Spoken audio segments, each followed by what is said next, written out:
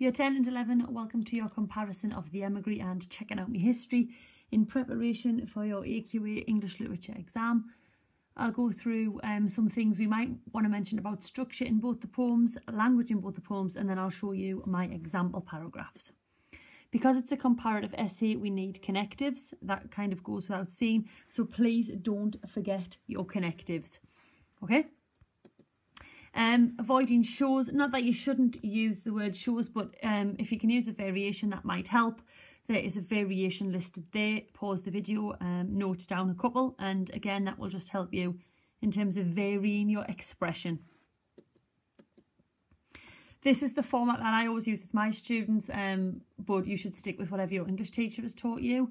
I tend to keep it more simple. My students do tend to do very well on the poetry, so I would use something like that. But as I say, check with your English teacher first and follow what they instruct. In terms of the Emigree and checking out my history then, we have two very different speakers. In the Emigree, we have a young girl who has been forced to leave her home, and we assume this is because her country is war-torn, because there's vocabulary that is linked to the military, and we get this instance of it may be sick with tyrants. And throughout the poem, she tries to cling on to a memory of something positive, this positive place and this positive notion of her childhood. And we know that because she references it with the word sunlight. Whereas with John Agard, it's more autobiographical because he did move. He moved to the UK in the 70s. He is known for powerful performances and fun poetry, but they always do have a serious message. But as I say, it's autobiographical because he did experience racial prejudice when he moved to Britain. He uses non-standard phonetic spelling in this poem, and that is non-standard phonetic spelling is we spell the words as we say them, and this is to represent his accent, his identity, the fact that he is proud of where he comes from, and to challenge racist attitudes. In terms of structural devices then, the Emigree is 3 stanzas. The first 2 stanzas are 8 lines and the last has 9. So there's an extra line, and this perhaps suggests that the speaker can't let go of their memories and is trying her best to hold on. There's almost this theme of desperation there. The poem doesn't use rhyme and it's free verse. There's a suggestion of a rhythmic pattern of 5 stresses to the line. Although this pattern never fully establishes itself as regular because it is inconsistent in terms of the way it's used. But this could reflect the speaker's state of mind, which, whilst it is positive, remains uneasy and unsettled and quite complex. Because remember, in the Emigree, whilst she keeps referring to this sunlight clear memory and this place that tastes like sunlight and it cannot break my original view, there is undertones of something unsettling. It may be sick with tyrants, it's war-torn, I am told. Okay, so that there is this undertone of something more ominous in terms of where she's come from. Checking out my history alternates between 2 structures, and there's 2 different fonts. The first one is repeated by the phrase "dem tell me" to indicate the white version of history, and that is written mostly in rhyming couplets with triplets or quatrains. Now, by outlining the 2 different structures through font, we have a clear difference between the history he is being taught, the white history, and the history he longs to hear about, which is the black history. And irregular stanzas allows the lessons which are important to him to stand out. So the lessons about Mary Seacole, the lessons about her being a healing star, they stand out further because the stanzas are in different fonts and are irregular. The rhyming couplet could represent and further heighten this difference and this divide between the black and the white people, and I suppose it further supports the difference that Agard is trying to outline. Again, in terms of structure, the Emigree uses, as I said, a similar amount of syllables on each line. As I said, it's this idea of remaining positive, but there is a sense of unease. Now, free verse I did mention, but there's alternative interpretations. Free verse could be the freedom of thought, in the sense that this speaker remains loyal to her memory of home, regardless of the tyrants and regardless of what people have told her. But remember, this is twofold, and it's almost a double-edged sword, because whilst she does remain loyal and independent, there is an emptiness about her as a speaker, and we know that in the simile about the doll. The poem ends, as I said, with this longer stanza, and it's this desperation. Back to checking out my history. Now, in checking out my history, interspersed between Dem Tell Me, we have the stories of 3 black historical figures. Apologies for my pronunciation of these words. We've got Toussaint L'Ouverture, Nanny de Maroon and Mary Seacole. And he uses abbreviated syntax with words missed out and shorter lines with an irregular rhyme scheme. And this slows the pace of the poem so that we listen very carefully to these famous people. And it allows us to realise that he is recalling memory, recalling culture, and creating his identity now. And actually what we find out as well when the pace of the poem slows is that the lessons of these historical figures is something very powerful and something very important. Agard, he is frustrated all the way through. I mean, we get that from Dem Tell Me what Dem want to tell me. Again, apologies for me pronunciation. But his enjambment, his use of enjambment builds up his frustration and his anger. And by the end of the poem, he is infuriated at the way that he is being taught history and the overall treatment of black people. Language, again, I'm going to outline just some of the things we might comment on, because both of these poems are quite lengthy, so there's a lot to be said. I'm just going to comment on a few things here, and then I'll show you my example paragraphs, and hopefully it'll be of use. The Emigree. I left it as a child. Mysterious, unreachable city is what we are told here, isn't it? I left it as a child. And the speaker is recollecting the past that she can never return to. The worst news. When she says that, we get, as I say, the vocabulary that depicts a war-torn country under the control of a brutal government. If the speaker's memories are of childhood, perhaps, then we have the conflicting and harsh reality of the adult world versus the fanciful, almost made-up world of a child. So in the Emigree, we have another thing at conflict. It's not just her now versus her home, and her new memories and her old memories, but it's also the adult world versus the child world and the difference between the two. And as I said, one's a little bit embellished and fanciful, and the other one is harsh and realistic. As I said before, the refrain or the repetition, depending on the terminology you've been taught in Sunlight, is throughout. We get this idealized notion. It's like a dream-like scenario where her home and her memory is always sunny and positive, but this is followed on with the mentions of dark and death throughout the poem. So there's an implication there that her memories are not as ideal as she presents, or as she would like us to think, and there is a sense that her relationship with home is actually threatening in some way, or her memories are threatened by actually what she is told about her country. In Agard then, in checking out my history, he uses variations in spelling to really emphasise Caribbean dialect, especially replacing the with de in Dem Tell Me, and this stresses the importance of this idea that he has to carve out his own identity. And actually what that does, if you think about the free verse in the Emigree, where she was remaining independent and loyal to her home, this is Agard remaining loyal and independent and standing up for his culture and his identity. And as we know, the repetition of Dem Tell Me creates almost a sense of rhythm and this unity of him and his culture. Also, in checking out my history, in the Dem Tell Me sections, the poet refers to nursery rhyme characters such as Robin Hood and the cow jumping over the moon. And obviously these are non-historical. And he even says 1066 and all that.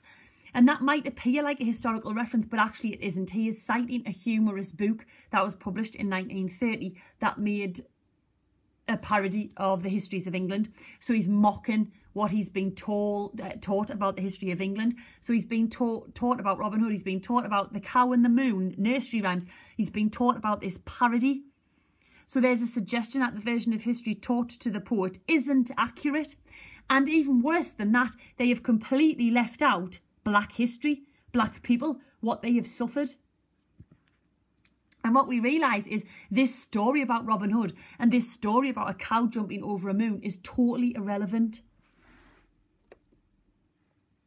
Back to the Emigree then. Cannot break my original view is a huge metaphor, which I'm going to detail in my example answer, because it shows us that for her, the memories of childhood won't change regardless of what she's told.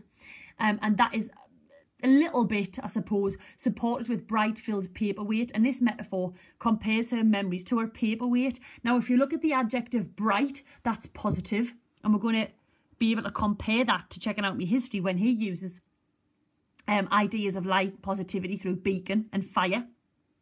There's a suggestion that she's connected to home. However, I suppose, irony of paperweight is a paperweight holds things down. So we actually have this negative implication that she is being held down or held back by her memories. She can't experience anything new, or she can't go on to live in this new place where she's been relocated because she's held down. It almost sounds like a burden. There once was a country, so the country's left anonymous and therefore it becomes universal. And don't forget, there once was a country almost sounds like a fairy tale, once upon a time.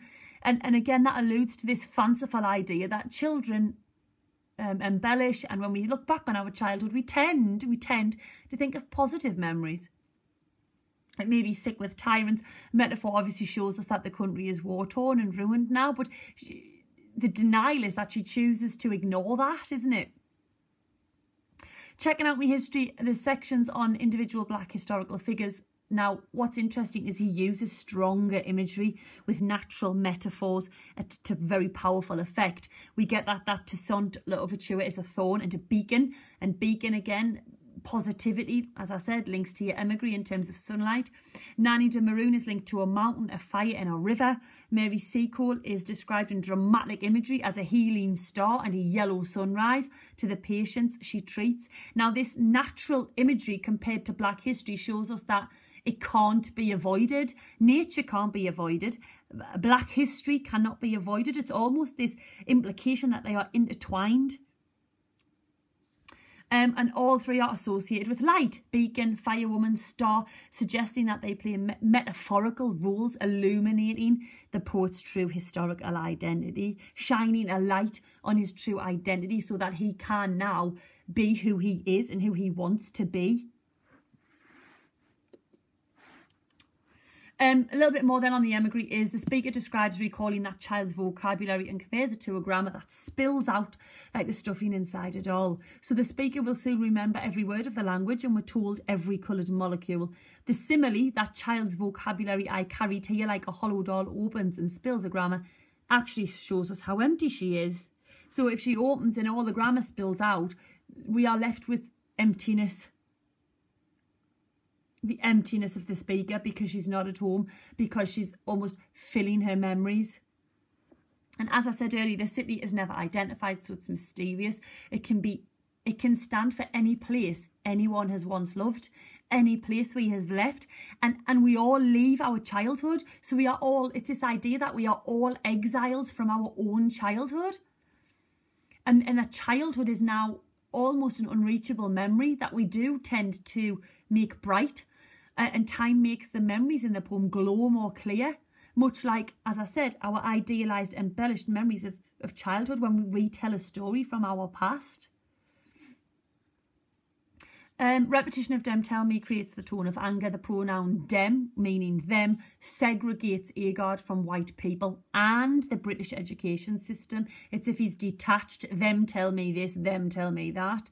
And he dismisses British history, assuming we already know about it. And where he mocked us earlier with the cow and the cow jumping over the moon, he now mocks us with Dick Whittington, which is a pantomime to be laughed at. So it's mocking British history. We get the interesting metaphor of bandage up my eye with my own history. It suggests that he feels as if white people are stopping him from knowing about his culture and his race, and they keep him blind. Blind me to my own identity. As I say, the bandages should help someone heal, but actually what they do here is they cause him to be blind. The Emigree, we've got white streets. The adjective white implies innocence. The country is innocent before the conflict. The speaker is innocent before she reaches adulthood. We get the adjective graceful, positive imagery of home with the word glow. It may by now be a lie banned by the state, but I can't get it off my tongue. It tastes of sunlight. This metaphor, as I said earlier, she tastes it as if it's in her bones, as if it's genetically a part of her. I comb its hair and love its shining eyes. The city is personified as someone very close to the speaker. The word shining links to the phrase of sunlight, which runs all the way through. And the line suggests the Emigree spends a lot of time adoring the city and trying to improve its appearance, trying to improve perhaps what people think of it. And there's a sense that she spends a lot of attention on it. And the effect here is that we realise she's dependent on it, and it almost comes across as homesick. Or as someone who is homesick. Checking out my history, he describes black people, as I said, who were famous, and he uses emotive language through slave. And we know, obviously, that is pivotal to black history. And we get images of light, as I said, the beacon and the vision. And that contrasts with the image of blindness, doesn't it? The nursery rhymes suggest he's been brought up with the history and traditions of white people and British people. And actually what it does is it emphasises the silliness of what he's being taught at school. More emotive language in struggle, freedom and hopeful presents the history of black people and the struggles that they faced. The metaphor freedom river is this idea that they have fought for freedom all of their life, and it links us back to the word slave. Mary Seacole, as I mentioned earlier, is metaphorically compared to a star and the yellow sunrise, and that links her then to the wider universe and suggests light and hope, and actually something we need, because we need the sun to survive. And the poem finishes powerfully, doesn't it, with carving out my identity. And it sums up the whole poem. And this idea that he's going to go and find out his own history in order to feed his identity, in order to become the person he so wants to be.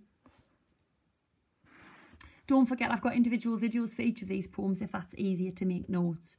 In terms of what we might write, this is what you might write. I'm not saying you have to write this. You might write this. Carol Rumens employs 3 stanzas in which the first 2 stanzas are 8 lines each and the last stanza has 9 lines. The longer final stanza implies that the speaker can't let go and refuses to relinquish her memories of home as she desperately clings to the taste of sunlight. Furthermore, free verse is utilised and there is a suggestion of a rhythmic pattern of 5 stresses per line. Arguably, this could reflect the speaker's state of mind, which, though positive in many ways, is also uneasy, unsettled and complex. Alternative interpretations in regards to free verse could be the speaker's sense of loyalty to her home, which could be referenced to the metaphor paperweight. Conversely, the combination of free verse with a regular rhythm contains a tone of emptiness. It appears the speaker is torn between memories and what she is told. This emptiness juxtaposes with the paperweight mentioned above and is solidified through the hollow doll simile. However, Agard alternates between 2 structures in checking out my history, and these are marked by 2 different fonts. The first uses the repeated phrase "dem tell me" to indicate the white version of history, mostly written in rhyming couplets, triplets or quatrains.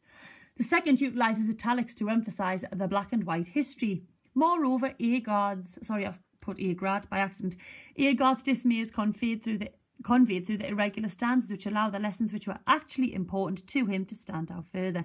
And this is coupled with, at times, rhyming couplets, which serve to symbolise the divide between the white people and black people, and further supports the differences Agard is trying to outline. Interspersed throughout the poem are the stories of 3 black historical figures, Toussaint L'Ouverture, Nanny de Maroon and Mary Seacole, told using abbreviated syntax with words missed out, shorter lines and an irregular rhyme scheme. Short lines slow the pace of the poem as we are forced to listen carefully to these famous black people and face the toils of their culture. Agard's frustration is heightened through enjambment, and as the poem progresses we reach the climax of his emotion. But now, I checking out my own history, I carving out my identity. There's a mistake on this slide. I do apologise. I've put that sunlight is an adjective, so please remove that. That was a mistake. In the Emigree, refrain is used through sunlight, and this suggests that the speaker has an idealised, almost dreamlike picture of the past, where it is always sunny. However, the place is not as perfect as she remembers it, and vocabulary such as dark and death imply that things are not as ideal as her memories suggest. As the poem progresses, there is a sense that her relationship with the place may be threatening to her in some way. Moreover, the metaphor, bright, filled, paperweight, link the speaker's memories to something heavy. Admittedly, the adjective bright has connotations of positivity and hope, but by very definition, a paperweight holds things down and is potentially restricting her from other experiences, or even more worryingly, the truth about her home. Also, the narrator describes recalling that child's vocabulary and compares it to a grammar that spills out like the stuffing inside a doll. Interestingly, the speaker will soon remember every word of this language, every coloured molecule of it, and the simile, that child's vocabulary I carried here like a hollow doll opens and spills a grammar, portrays that the speaker actually feels empty, and this contrasts with the repetition of sunlight. On the other hand, Agard uses variations in spelling to suggest Caribbean dialect, especially replacing th with d. This stresses the importance of carving out his own identity. There is repetition throughout, particularly dem tell me, which creates a sense of rhythm. In the dem tell me sections, the poet refers to nursery rhyme characters and other non-historical people like Robin Hood or the cow who jumped over the moon, even 1066 and all that, which might appear to be an historical reference but is probably a citing from a humorous book, famous for its parodies of the histories of England. There is a suggestion that the version of history taught to the poet is not exactly accurate, even before you consider that black people have been completely left out. Additionally, the sections on individual black historical figures contain stronger imagery with the use of nature and natural metaphors to powerful effect. Toussaint L'Ouverture is a thorn and a beacon. Nanny de Maroon is linked with a mountain, fire and rivers. Mary Seacole is described in dramatic imagery as a healing star and a yellow sunrise to the patients she treats. All three are associated with light, beacon, firewoman and star, suggesting that they play metaphorical roles illuminating the poet's true historical identity. Much like the speaker in the Emigree, there is a positivity here. Perhaps both speakers are desperately clinging to their background and heritage in the hopes it won't be forgotten or lost. And Rumens supports this with the metaphor, cannot break my original view, to show that the speaker's memories will not be changed. Where Agard concludes his poem powerfully with carving out my identity, implying that he will independently use his own history to create his identity, Rumens finishes with an image of admiration. I comb its hair and love its shining eyes. The city is personified as someone very close to the speaker. The word shining links this phrase to the theme of light that runs through the poem and can therefore be linked to checking out my history, beacon. This line suggests the Emigree spends a lot of time adoring the city and trying to improve its appearance. There's a sense in which the Emigree lavishes attention on her memory of the city, and the overall effect on the reader is to see that the narrator is emotionally dependent upon the city, and recalling this place has become a kind of homesick compulsion. I hope this has been useful to you in terms of how we might compare checking out my history, which was a request. As I say, take what you need. Don't forget there's individual videos for those two poems, which has a lot more detail in it. Apologies for the typing errors I made. Please check out my other videos. Just type Stacey Reay into YouTube. Stacey and Reay is Reay, and massive good luck in your English literature exam.